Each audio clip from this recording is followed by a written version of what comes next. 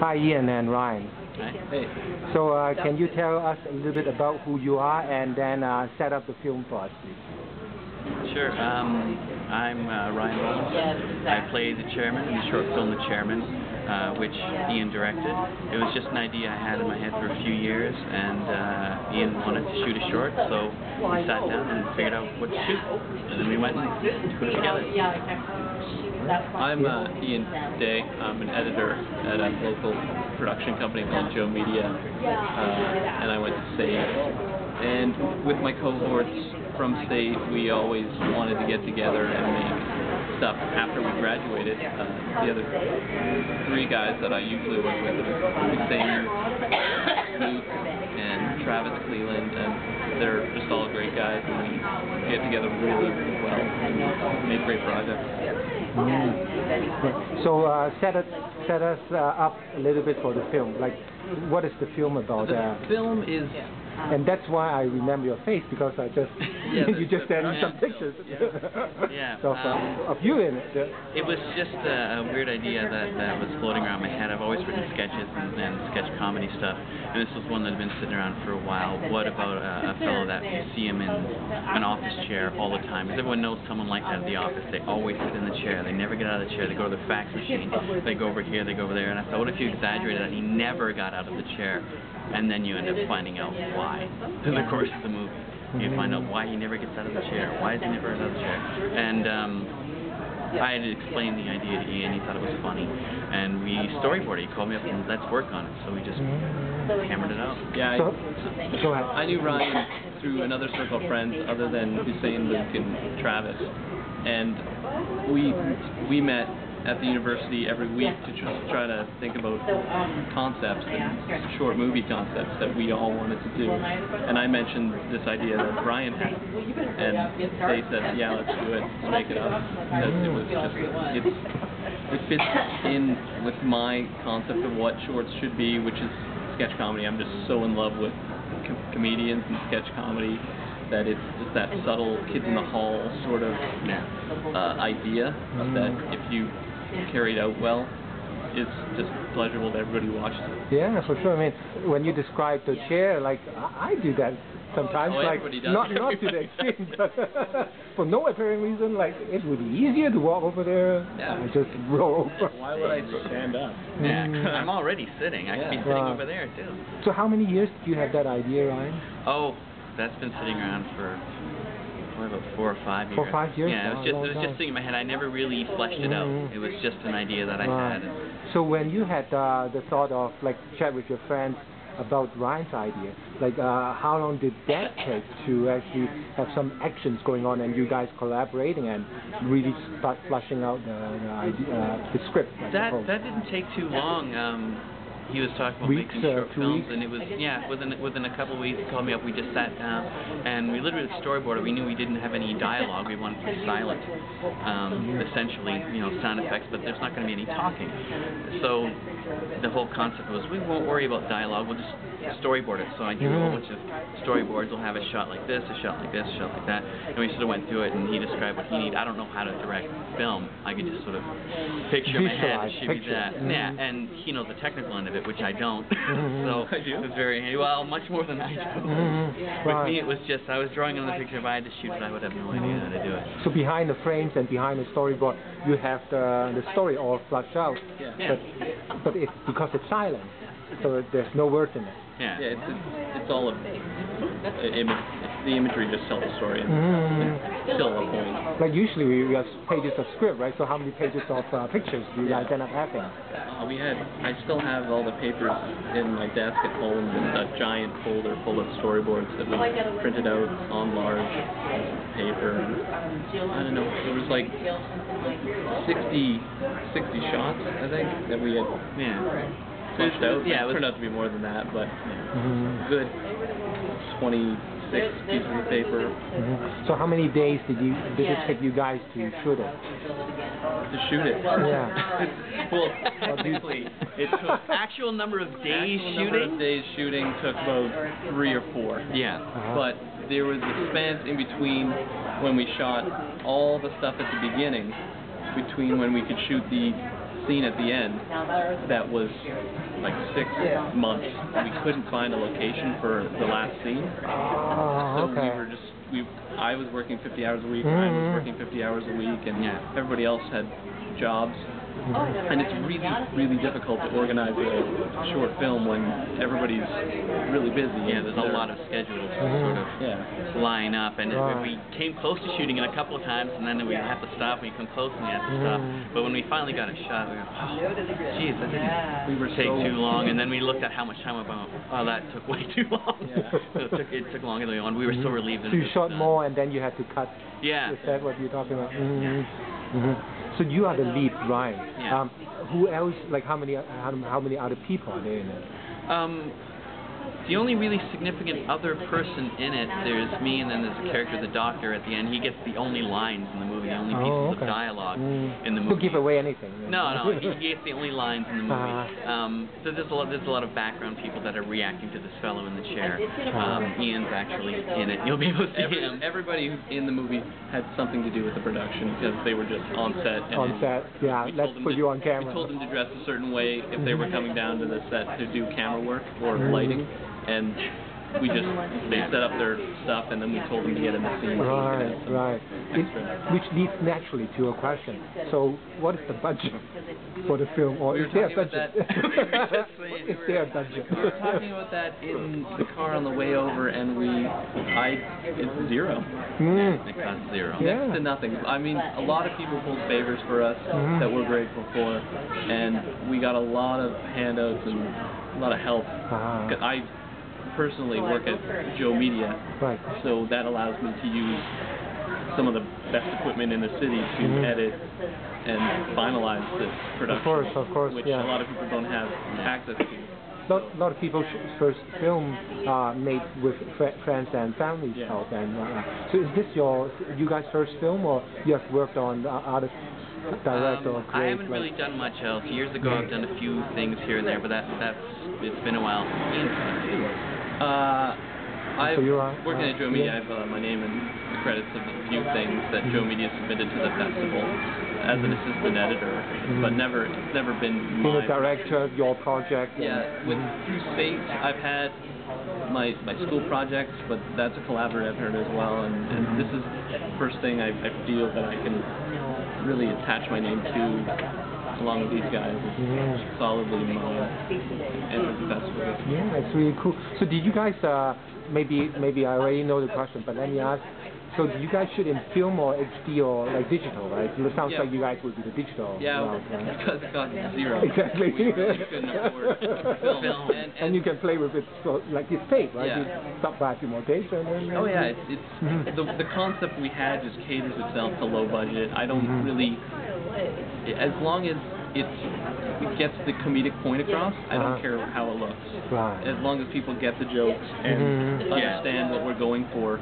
We had to change a camera midway through, but because of the way it was being shot and the kind of film that it is, it doesn't matter. It didn't make a difference. I mean, a little bit of correction afterwards. It still looks good in the end.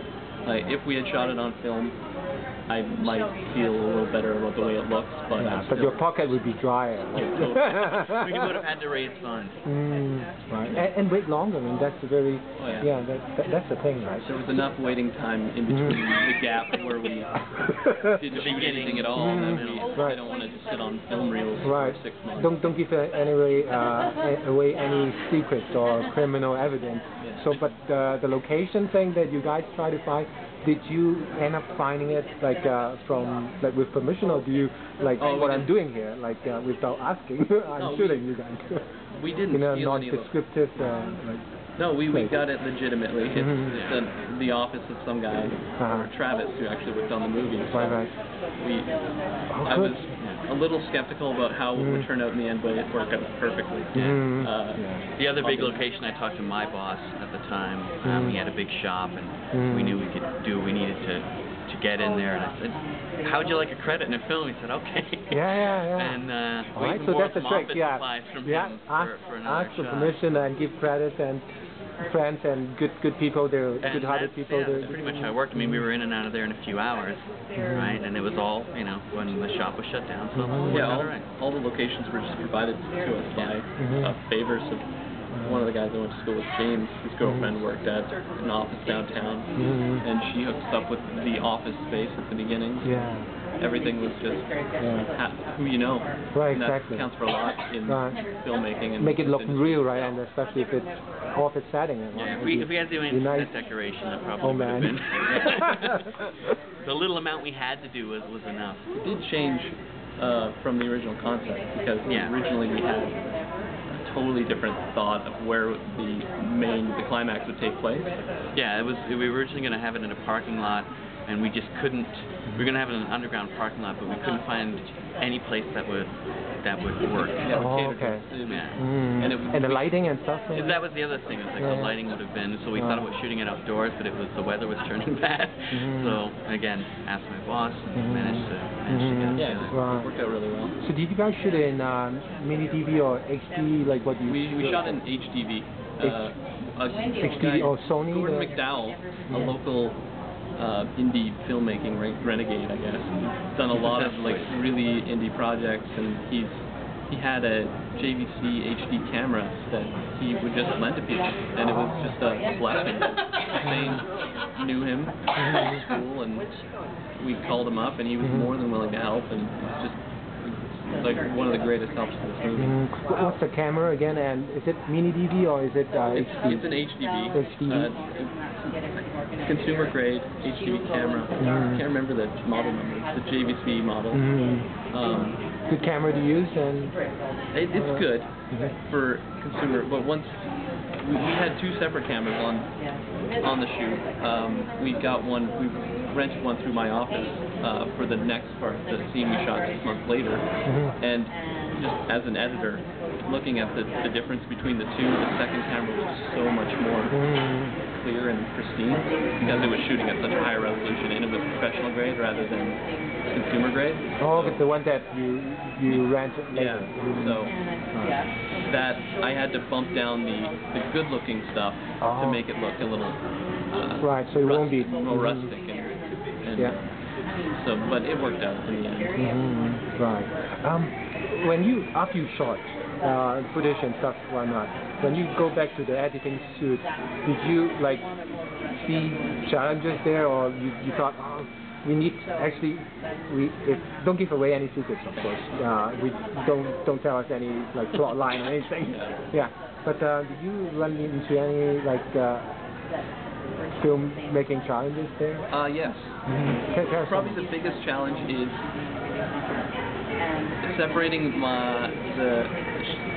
the fun of the short with my day job, because basically editing is my day job, and I do it for 10 hours a day, and then finding the energy to stay at the office to work on my own stuff was really difficult, especially and still have your sense of humor and time working. Especially when we sort of didn't have everything shot, and I was reluctant to get to the grunt of it until we had all the pieces together. But once I started cutting, it was cutting together so well. I just you get on a roll, and I was just laughing out loud while I was shooting it.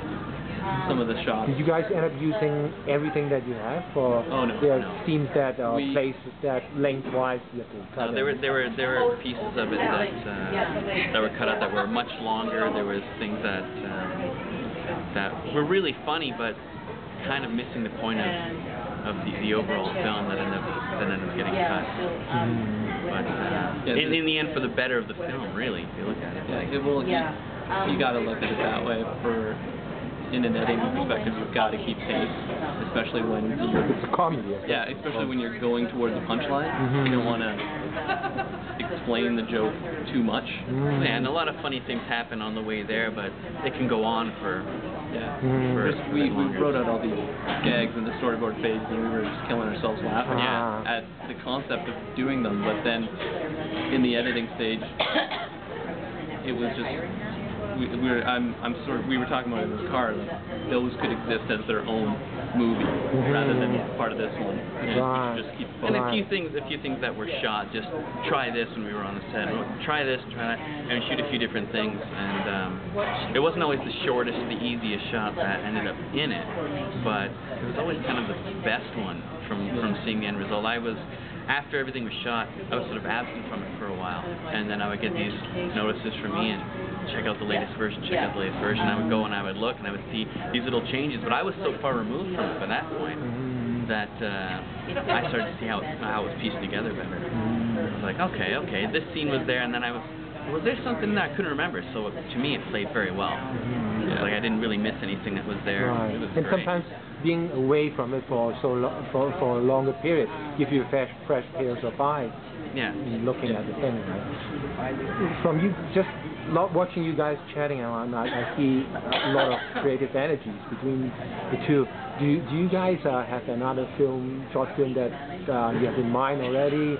Like one of those extra ideas that you talked about? We'll probably do it again. I'm convinced that if I can get the discipline within myself to just like not forget about work, but just to find the time in my weekends just to devote to another project like that. Yeah, it always comes down to scheduling because it's fun when you're coming up with them, and it was fun to shoot it, but just getting the schedules right and getting the timing right. So it limits what you can do as far as subject matter and where you can go. You can't do a lot of crazy locations. You can't have a lot of people generally because you've got to work with so many schedules. But I'd love to do another one. Yeah. We were talking about what's the next thing? What's the next thing? So it's sort of like I'm more of a keep it simple kind of guy. I have grandiose visions, but my passions include some of the simplest things to do, just dialogue-based stuff or just absurdity. And you can do that for cheap. That's true. You can do absurd for cheap. And there's a lot of good talent that worked on this, and there's tons of talent available. I want to mention the music that go ahead. That Ryan did a song for. I had some. You did the music, like you played the music or you sang? Originally, Ian had asked me to do the soundtrack, and we were midway through shooting, and I had sort of temped in this idea. It ended up being too much for what we needed, but he knew someone that could do something just right. I was sort of going off what was in my head, and it wasn't finished being shot. But I had an idea for the closing track that I thought should be this sort of surf rock, very 1950s rock song that should play over the closing credits, and that was one of the first ones that I had done, and it's still there over the closing credits, and I actually like the music that's in it now better than what I had. It fits it. It's tough to give up, like, to ditch one idea for a new idea, but I had a CD that I had during school of my friends who had just sent me temp music for a school project that we never ended up using, and I was digging around for something that fit the movie well, and I just threw those underneath, and it turned out to work perfectly. And then we got my buddy Jeff Middleton to score a new track underneath the climax of the movie, and he gave us 3 options, and he was in the hospital before that, so he was having a tough time getting to it. And I'm so grateful that he got it out to us, and I'm looking forward to seeing him at the premiere. Yeah, I think a lot of like the choice of the music, I was like, oh, he's not going to use all the music that I wrote. And then I thought, after I saw it with the music in place, I liked it better, but it was the same thing of the editing. There was a lot of funny stuff that were like, it just doesn't fit it. And it was the same thing, so I was like this much sure that, oh, there goes my stuff, but the track that I really wanted is still at the end, and it suits it better. I want to extend the credit to get more of that song in there. Even if it's just our names just on there for 5 minutes. 5 minutes.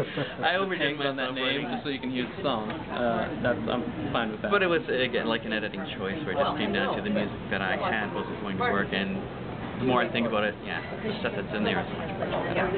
Much better, but just a choice among the options has to be done. So I kind of like it. Well, sometimes you have to make tough decisions, and for the good of the film, right? And he's the director, so I got to go with that decision. I like being the voice. Well, sounds like you guys have lots of ideas, and now you are award-nominated filmmakers, right? So keep it cranking, and I look forward to seeing some more of your films. And thanks a lot, Ian. Thanks a lot, Ryan, for doing this for my vlog. Thank you.